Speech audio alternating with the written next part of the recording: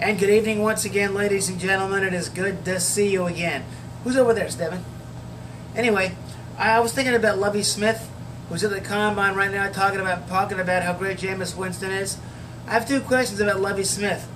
Why should Buccaneer fans think that he can turn the ship around after what he did last year?